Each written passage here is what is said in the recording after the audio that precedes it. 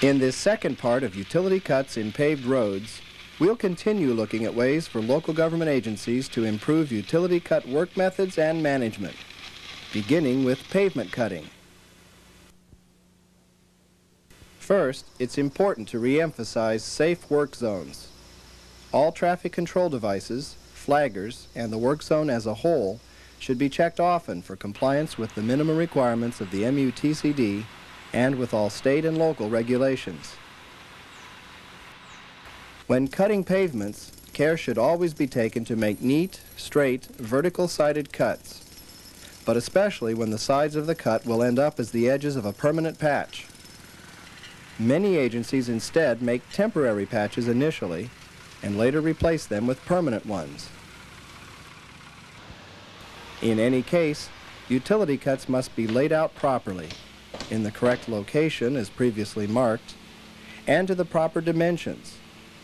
These proper dimensions must allow room for the utility facilities, workers and equipment, and the operations that will take place, including compaction of backfill. At least 460 millimeters of space should be allowed on each side of a facility. Of course, other factors may indicate that a wider cut is required, such as to accommodate a trench box or other type of shoring or bracing.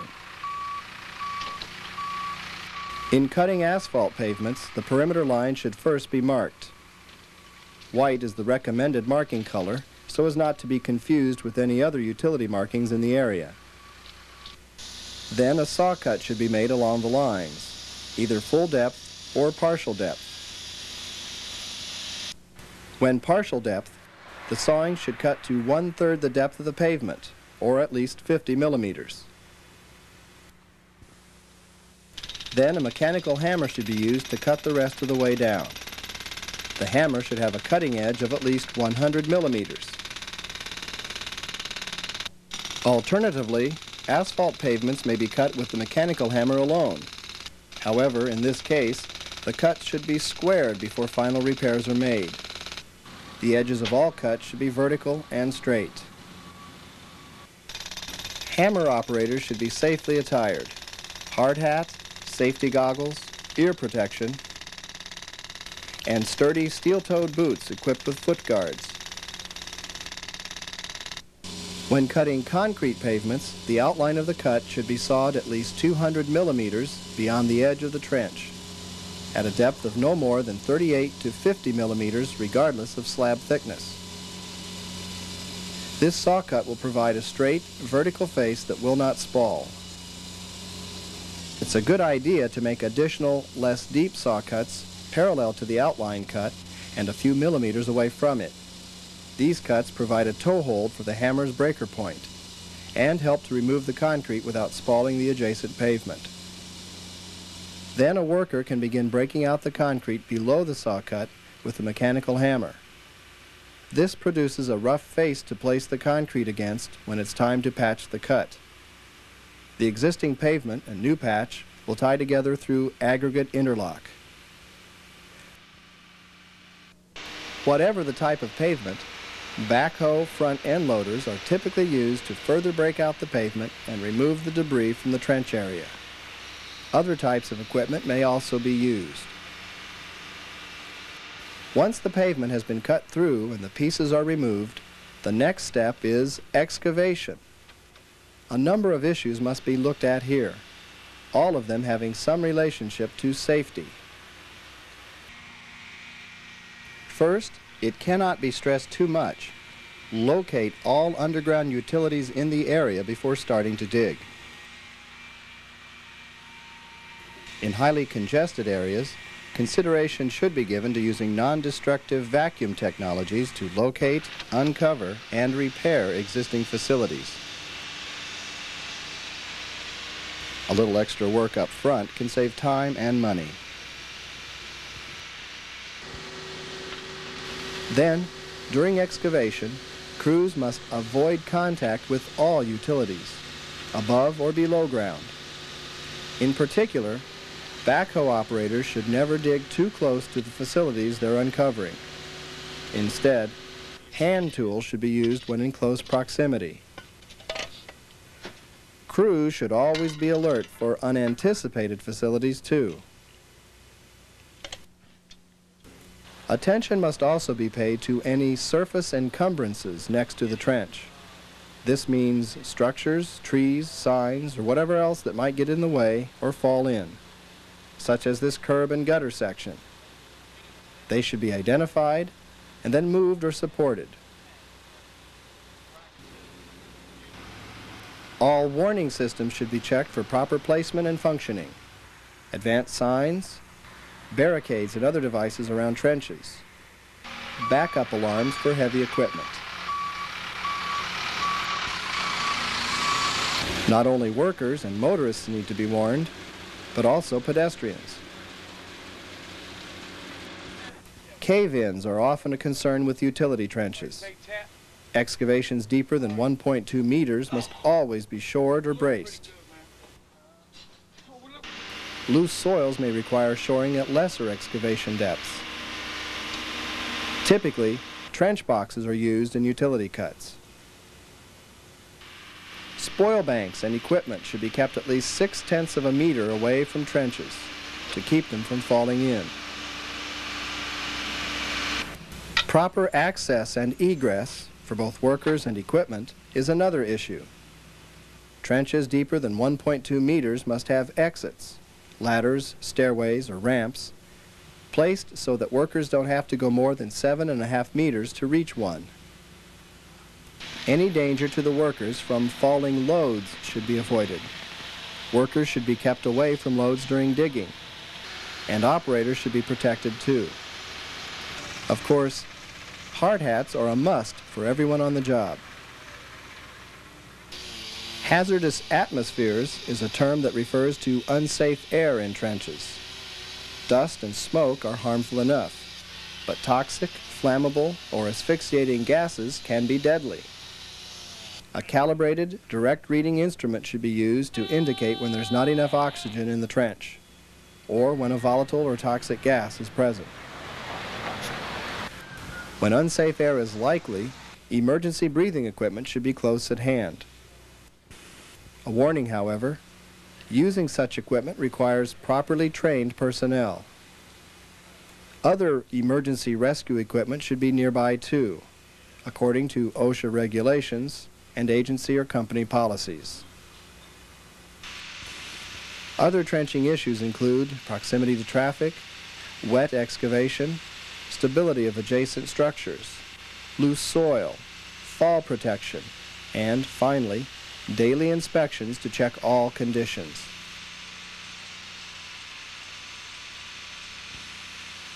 Not all of these issues arise with every utility cut, but as they do, each one should be considered and the necessary steps should be taken.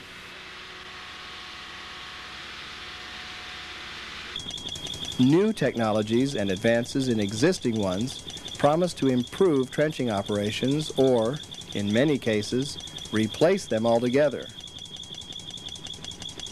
For example, jacking and boring are trenchless methods of installing pipes beneath roadways. They have been in use for some time, but continue to be improved.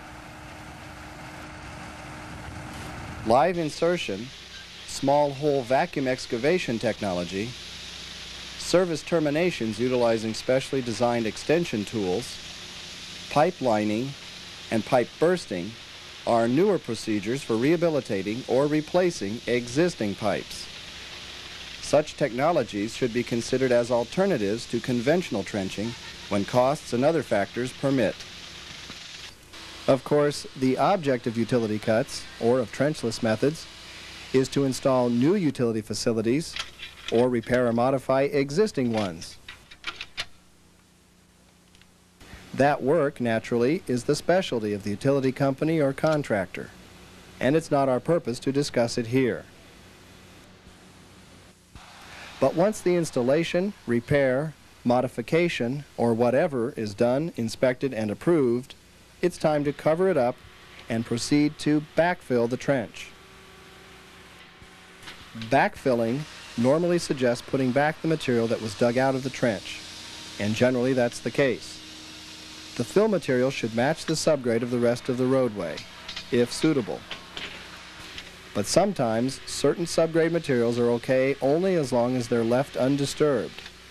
Once excavated, their properties make them unsuitable for reuse as backfill. After all, there's quite an assortment of materials down there underlying our roads and streets, especially in older urban areas. Besides a variety of soils and natural and crushed stone and gravel, there may be large rocks, muck, cobblestones, bricks, railroad ties, and all sorts of debris. Such materials must not be included in the backfill, but must instead be discarded. Usable backfill includes granular materials, clay, sand, sand stabilized with cement, and non-shrink fill. Here, for example, a water company has begun backfilling this trench with gravel that serves as bedding for the pipe. Then the soil excavated from the trench is put back and compacted in loose layers about 150 millimeters thick. Finally, when the backfill reaches about 3/4 of a meter from the top of the trench, a specific class of crushed stone is placed and compacted in layers. Then, on top of this material, a temporary patch will be constructed. Non-shrink fill, also called unshrinkable fill and flowable fill, is an alternative to soil backfill. It's a concrete-like mixture, minus the coarse aggregate, and with enough water to make it flow readily. The advantages of non-shrink fill are that it allows for narrower trenches, is placed easily and quickly, easily flows into and fills up hard-to-reach areas, displaces any standing water, self-consolidates, attains maximum density, doesn't settle, can be dug up, and requires less inspection. Disadvantages include its non-availability at times and in some locations, and the need to protect it during the setup period. Steel plates are probably the best means of protection during setup. Although non-shrink fill may be increasing in use, traditional soil backfill still predominates. And that means that compaction is still a key issue. A variety of equipment is used to consolidate backfill layers. Most often, manually operated gas-powered or pneumatic-powered tampers. But larger, self-propelled equipment may be used where trench size permits. Regardless of the equipment, the backfill should always be placed in layers or lifts, about 150 millimeters in loose depth. Each lift separately placed and compacted right on up to the top of the subgrade. The goal is to build a dense mass of fill that will not later settle under its own weight or from pavement or traffic loads. Typically, agencies specify that utility cut backfill be compacted to 95% of maximum density, as determined by standard Proctor tests. The only way of knowing for sure that such a requirement has been met is through density testing. By such methods as nuclear gauge, sand cone, or Clegg impact tester. In terms of how they test the actual density, how frequently they test it, or indeed whether they test it or not, agencies vary. More of them should consider density testing. Otherwise, they need to rely on stricter requirements for lift thickness, compaction equipment, and number of passes. Once utility cuts are completely and properly backfilled, the next step in the process is surface restoration. Here and there, utility cuts may be made in streets paved with brick or cobblestone, but most utility cuts are made in pavements of concrete, asphalt, or asphalt over concrete base. The pavements disrupted by utility cuts should generally be replaced with similar materials. But another variable is whether the repair will be permanent or temporary. Many agencies make temporary pavement patches when utility cuts are closed and then later return to permanently patch these locations, for example, during the following spring. Although temporary patches will eventually be replaced, they must still be constructed well enough to not settle or disintegrate during the short run.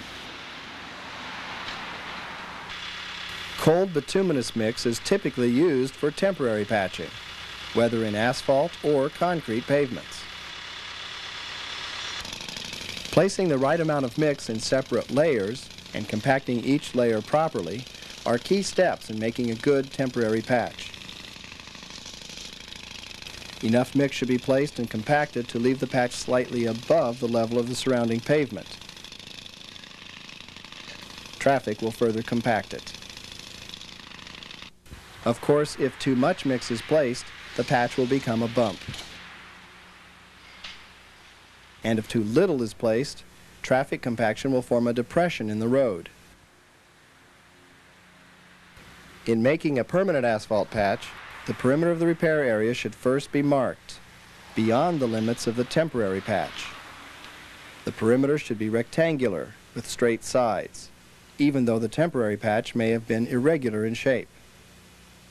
The sides should be either parallel or at right angles to the roadway center line.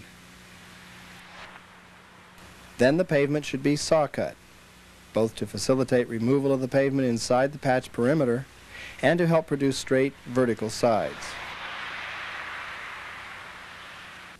The patch area should then be broken out. The debris should be removed and the side should be clean, vertical, and straight. Now, when the pavement consists of asphalt over a concrete base, the next step is to moisten the subgrade and sides of the patch and then place concrete. But even when the pavement is full-depth asphalt, many agencies require a concrete base for their patches. Here, for example, a 200 millimeter thick concrete base is being constructed.